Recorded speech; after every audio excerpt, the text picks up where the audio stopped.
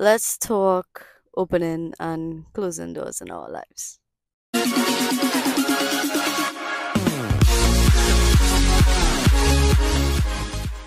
Hi guys, welcome back to my YouTube channel yet again. Thank you guys for coming. Before I begin, same situation as before. I'm in my car, I'm on the road, but this time I have a mic. So hopefully the background noise from the vehicles passing wouldn't really affect us too much. So without any further ado, I don't want to yap for too long. So let's get right into the video. So, as I said in the introduction to this video, we're going to talk about closing some doors in our lives. So, usually I would start with a Bible verse to reference to, but as we get more into the video, I'll I'll draw back to those Bible verses or I'll mention those Bible verses. Okay, so have you ever been in your room and like your parents or your siblings, they come in and they come to talk to you, and when they finish talk to you and they're ready to leave, they walk out of the room but they don't close the door properly. Like they pull it with the intention to close it, but they just have that little gap and then you have to get up now and you have to actually close the door. Now that same little gap allows air to come into your room or mosquitoes or flies or anything of that sort. And you imagine you comfortable in your bed, the AC cold, and that little gap bringing that hot air that's seeping into your room. What's the first thing you wish? You wish that your parents or your siblings did close that door properly. Now my question to you is why you didn't close that door in your life properly in the first place. Let me dig into it. Now, everybody had or currently have some doors in their life that they need to close, right?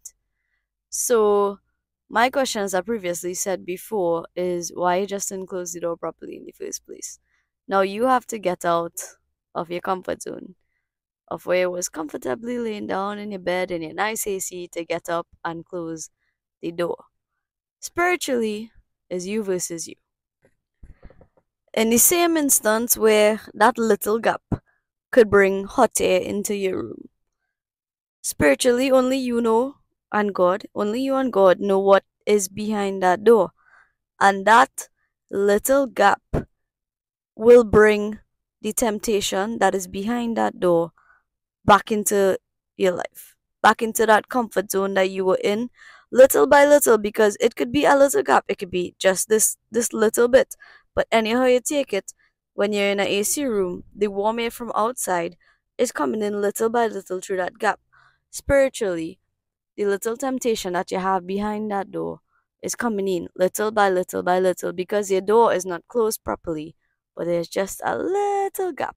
And now you might want to get up one time to close the gap, but if you're scrolling on YouTube, you're scrolling on TikTok, you're on Instagram, you're talking to your friends on WhatsApp, you might say, bye, I'll get up in that 20 minutes to close that door. But in that 20 minutes, right, there's more air coming into your room. You're in your nice AC, but more hot air keep coming in and coming in and coming in. And eventually, your room gonna start to change temperature and it's gonna start to get hot. And you're going to have to get up to close the door. We come back to spiritually now. The longer you take to close that door, with that little gap, the temptation gonna keep coming. And it's gonna keep coming little by little by little because your door is not closed properly. Now let's talk when you get up to go and close the door. Alright, so we off we bed now. We still in we call AC and we still behind the door. But we off the bed and we going up to close the door now. What's the first thing that you feel when you get close to that door? Automatically you feel that gap of hot air hitting you straight on your face, but this time you're feeling it at full force because the air is directly in front of your face. You standing face to face with that hot air that coming in between the gap.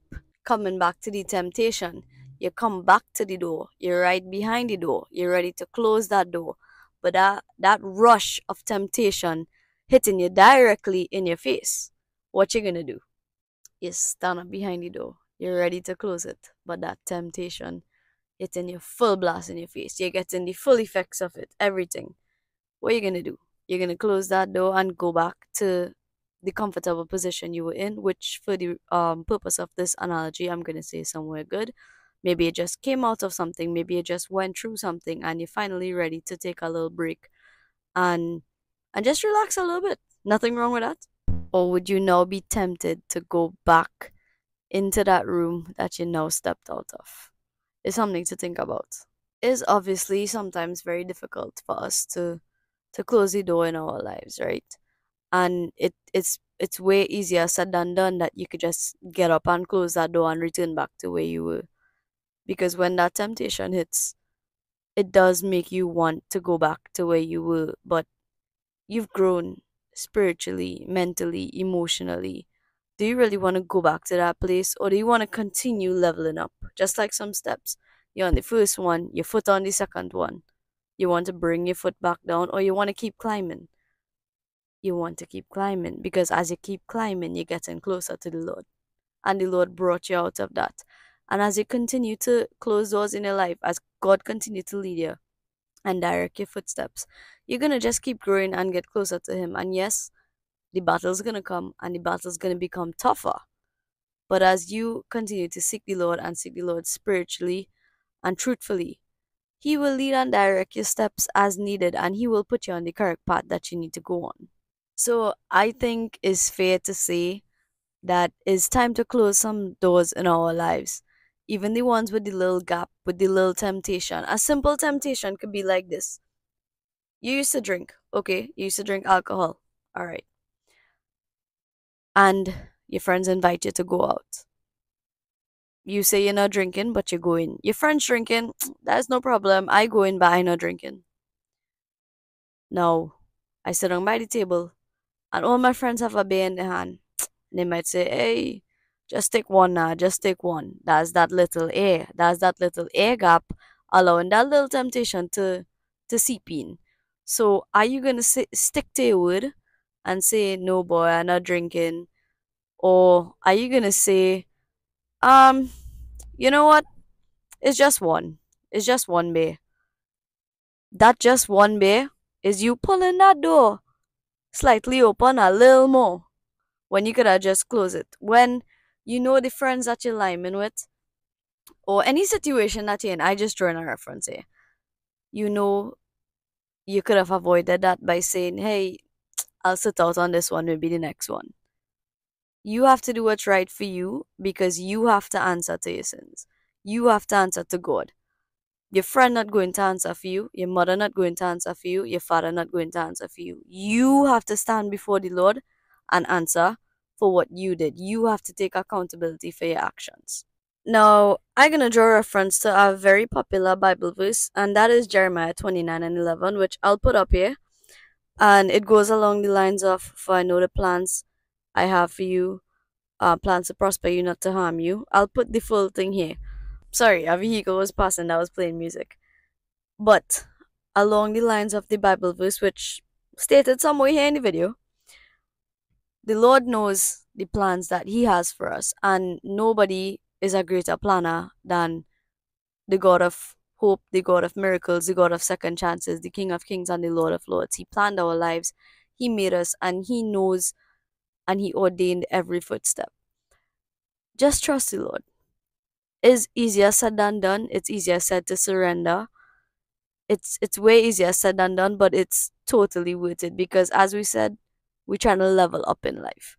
And part of doing that is closing some doors in our lives that we were in, some rooms that we were in, and stepping out of that and stepping into a zone that may be uncomfortable at first, but the Lord has ordained every step for us. He knows the plans that He has for us. He knows what's in front of us, He knows what's behind us, He knows what's to the side of us, He knows the ins and outs in our lives. So to close up today's video, I would just say to you guys to just take a moment and think about what doors need to be closed in your life and pray about it, trust in the Lord, and see how we could close those doors moving forward and how we could level up in the Lord. I hope you guys learned something from this. I hope there's some kind of takeaway, and I appreciate feedback for how to improve or what you guys learned. So leave a comment down below, direct message me, anything you guys want to do, and let me know how this video was, being our first video. Um, and yeah, I hope you guys have a great rest of your day whenever you're watching this. And I hope you guys come back for more. And yeah, the feedback is greatly appreciated. So let me know how it was. Let me know how I can improve. And let me know what you learned from it. Thanks for watching, guys. Have a great day.